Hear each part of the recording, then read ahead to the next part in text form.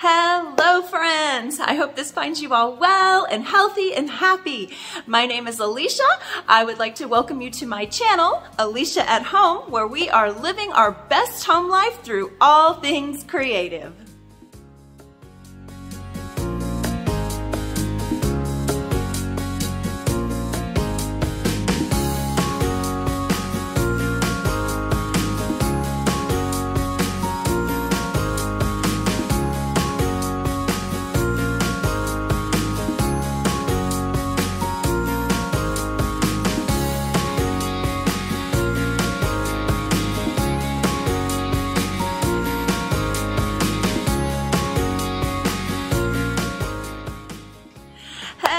Friends, welcome back. It is so good to see you.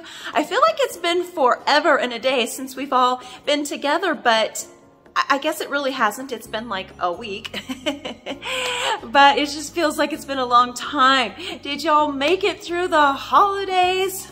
Our holidays were good. They were sweet. They were special. I hope yours were too. So today we are going to be working on some winter decor pieces.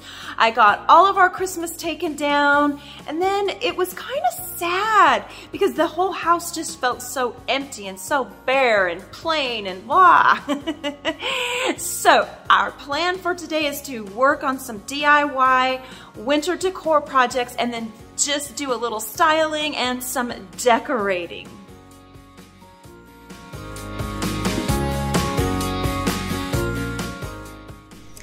We are going to kick off our first DIY project by making some really fun rustic candlesticks. And we are just using some 4x4 posts here, and then I found these blocks that I'm going to use as the base for our candlestick at Michael's. But I believe you can get them at just about any craft type store.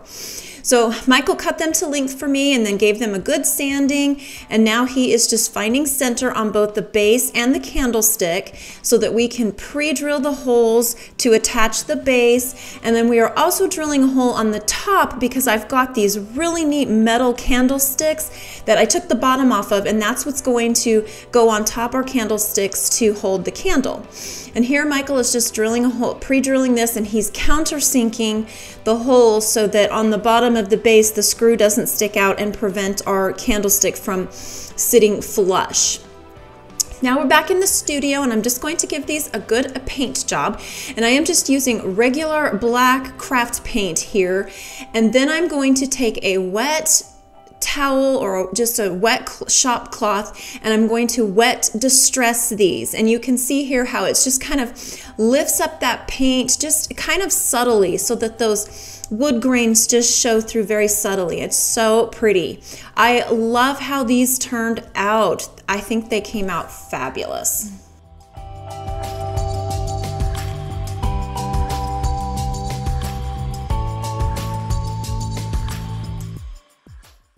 We can't have winter decor without some snowflakes, so we are going to cut these cool snowflakes out on our scroll saw, and we are cutting them on some really thin 1/8 inch, or maybe it's 1/8 inch plywood. So on this one I drew it out, and then because we're going to make these 3D, one of them, after it was drawn out, we cut it in half on the table saw. And then I'm just going to go to work here and cut all these out. Michael cut one out and I cut the other two out. So now I'm just going to give them a good paint job, and I'm just painting these white, just up. It's I believe it's Brilliant White by Folk Art, I believe is what it was called. And so this is the parts. There's 3 of them. So if you want to cut these out for yourself, I will have the free downloadable pattern in the description box for y'all on these. So I will say that these were a little fiddly to paint because, first of all, because we cut them on such thin plywood, they're pretty fragile. But getting in all those little grooves to get all the the edges painted, that was real fiddly. So, but I got it done, and I'm just going to paint both sides of these, let them dry really well, and then I'm going to distress the edges just ever so slightly.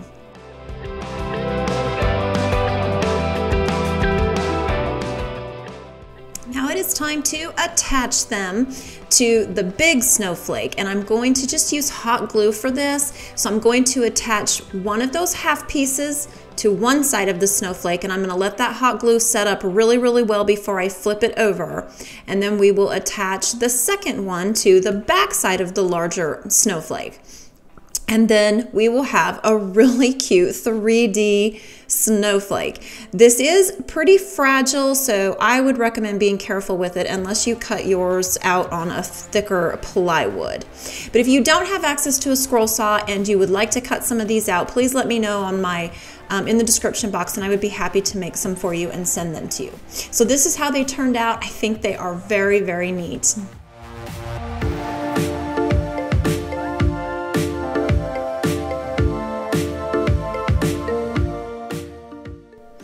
Next up on the list, we are going to make some cute little decorative skis, and we are just cutting these out of some scrap barnwood that we had lying around. So it's kind of weathered and already has that gray look to it, which I think is really cool. And so now Michael is, so you could just see he was cutting out the skis, and now he is working on the poles and the little boot thing that goes at the bottom of the poles. He's cutting those out, and rather than cutting them with the scroll saw because he feels like he can't get them as round as he would like, he's going to use his grinder to grind these into perfect little circles.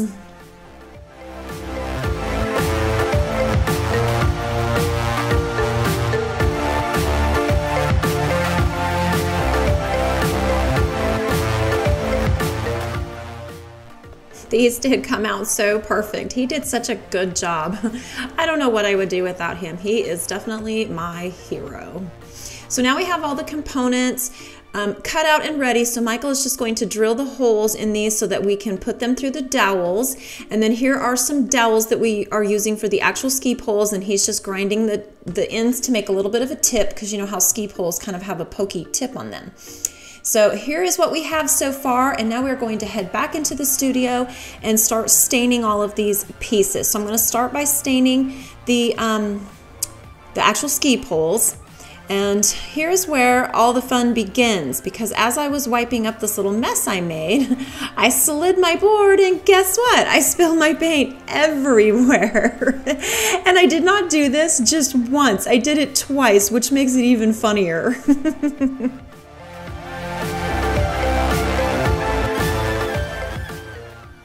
What a mess I have made everywhere, y'all. There is paint everywhere.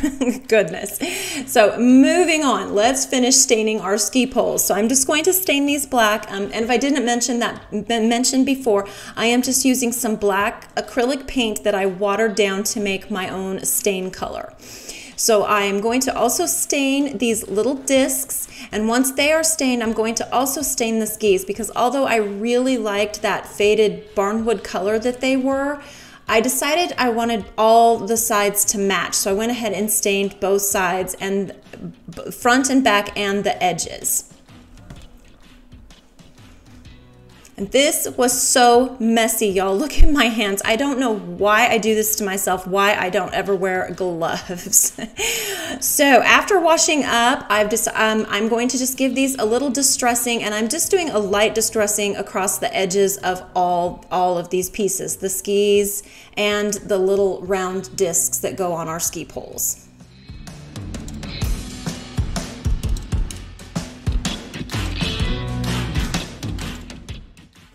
Now that all of the distressing is done, I'm going to add some jute to the top end of these ski poles, just to give it a little extra something something and make it, you know, just have a little extra texture to it. So I'm just using some hot glue to attach this, and then I make a couple of rounds and then glue again, and I just kind of repeat this process all the way until I've run out of my jute. I didn't want this to be too long, so I just did a little bit, just a few rows. Then I'm going to, I did this to both poles, and I'm going to add the discs back on, and I wanted to glue the two discs together. So I'm gluing the smaller disc to the bottom half of the top disc, if that makes sense. And I also did add a little bit of wood glue inside the hole of those discs so that it would help hold it to my ski poles. And I think these turned out so cute. I think the skis are probably going to be my favorite from everything that we made today. So now that we have the ski poles finished, I'm going to, I was going to put those on the end and then I decided not to. But I'm going to go ahead and attach my skis together so they kind of hold in that little slightly crisscross pattern. And I had to stand them up to do this, so I apologize, it's not a very good view here. But once I got the hot glue on and they're positioned the way I want them, I'm going to wrap some jute around these and just tie it in a cute little knot. And then after I get that knot on, I'm going to attach the ski poles to this also just by tying them with some jute.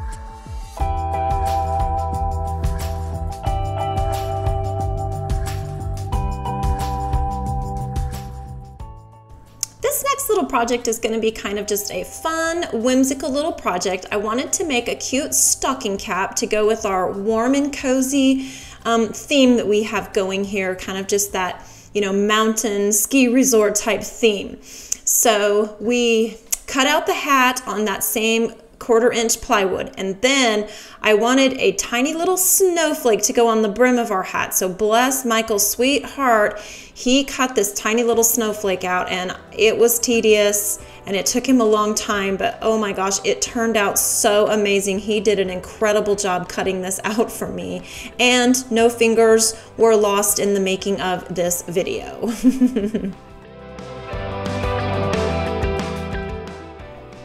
I also forgot to mention that we cut out a separate brim piece so that this hat could just have a little bit of depth to it. So we are going to use some beads, some jute, some scrapbook paper, and our darling little snowflake to embellish this hat. And I am just using this, I think this was called Fawn by Folk Art, and I'm just going to brush on a little bit on the edges of the front part of this hat because I'm going to cut my scrapbook paper slightly smaller so that some of the wood can show through. But I do completely cover the edges and the backside of both hat and brim. And I'm also going to paint our snowflake in that same brilliant white paint that I used on our big 3D snowflake.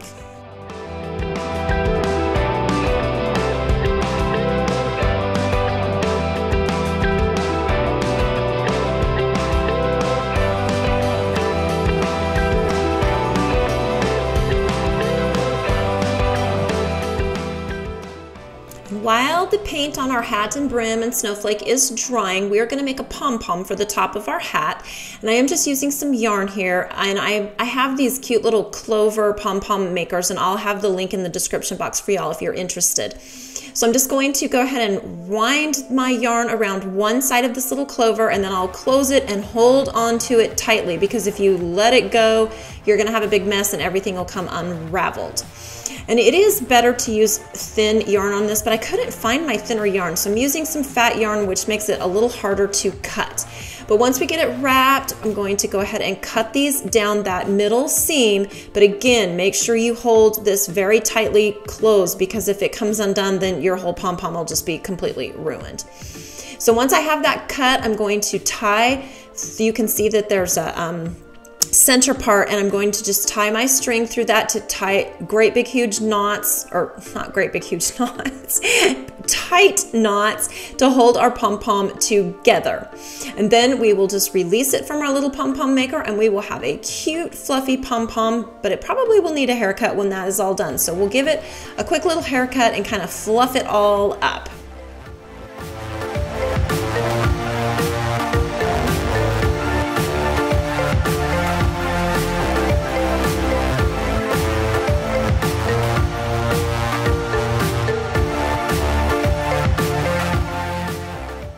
After I got that first pom-pom made, I did find my smaller yarn. So I just wanted to show you the differences between the two. I think I like the smaller, thinner yarn better, so that's the one I'm going to use.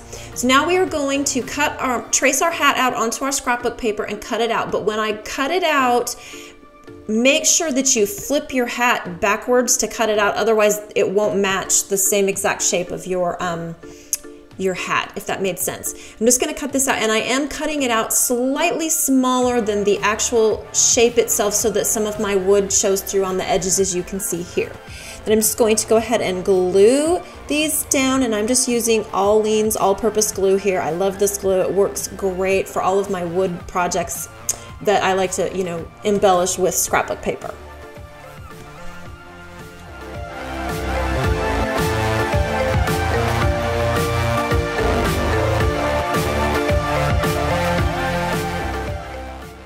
Now I'm going to use some Titebond wood glue and a little bit of hot glue and glue our brim to the hat. And I'm using a little bit of hot glue just to give it instant hold while we're waiting for our wood glue to completely set up. And I did this off camera, but I did clamp these and let them dry really well before I moved on to our next steps. So now we are going to attach our beautiful little snowflake. I'm so proud of this snowflake. Michael did such an amazing job cutting that snowflake out for me. So I glued that on with some hot glue, and then I glued our pom-pom with hot glue to the top. Now I'm just going to make a cute little bow with some jute, and then add our beads to the very end, and then I tie a big knot on this to make sure that, you know, our beads don't come off. And then I will hot glue this into place as well.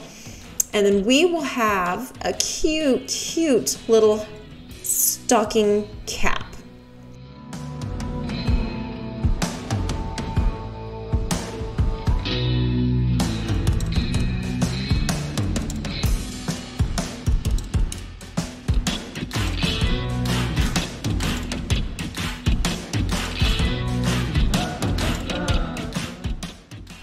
After I got the cute little bow and beads tied on, I thought this needed just a little extra something. So I'm adding this really cute tiny little pearl to the middle of our snowflake, and here we have this darling little stocking cap for our cozy winter vibes.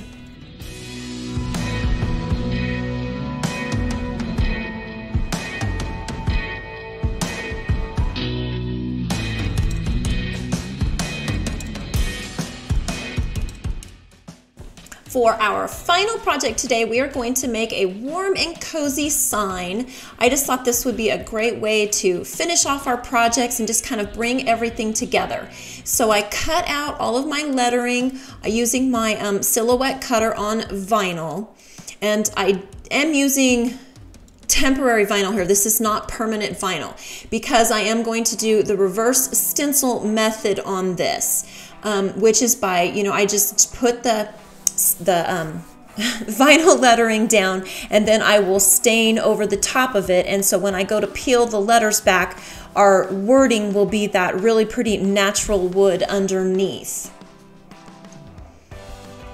And I am just using some transfer tape here to transfer my vinyl from the vinyl backing to my wood boards here.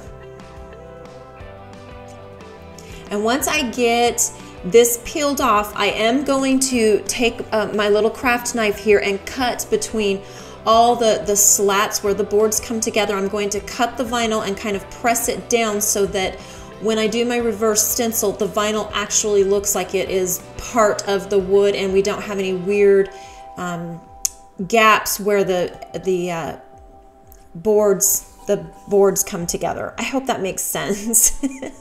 Sometimes I just get so stuttery over my words and don't know what I'm trying to say. It all makes sense in my mind, and then I sometimes can't get it from my mind to my mouth. But anyway, I'm just going to repeat this process with all of our lettering. And if you wanted to, you could actually leave this sign exactly the way it is. I show a picture here of what it looks like before I did the stain over the top of it. And this is what it looks like after the stain. And I am so sorry, but I thought I hit record on my camera when I was staining this, but apparently I did not. So this is what it looks like after it's stained, and I just love how it turned out. I like that contrast with the natural wood and the dark stain.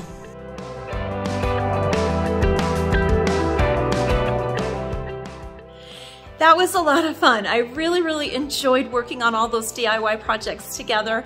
They all turned out great. I think my favorite is probably the candlesticks and the skis. Y'all are gonna have to let me know what your favorites were from all 5 of the projects that we worked on together today. So now I think what we will do is I'm just gonna give you guys just a quick little tour, a quick little walkthrough of how I styled all of the pieces that we created today, and just kind of share with you a little bit about my winter decor. Starting in the entryway, I styled this entryway table with just the scale and a lantern, and this wreath I just made with some cedar picks and some boxwood picks, and then added some snowballs to the scale. I wanted my theme, my winter decor theme, to be sort of that, just foresty, cabin retreat, cozy feel. So on the chase lounge, I just added in some neutral pillows and blankets, and I put our cute little hat there. Moving on to the mantle, I started with this big art piece. I just feel like that really anchors all of the decor pieces. Then I used our skis, our candlesticks, and another lantern with some tall skinny candles in it and a basket of greenery. On the apothecary, I just placed our warm and cozy sign with a lantern and a box of firewood. On the coffee table, I decided to just go very simple with a bowl full of pine cones and a couple of candles.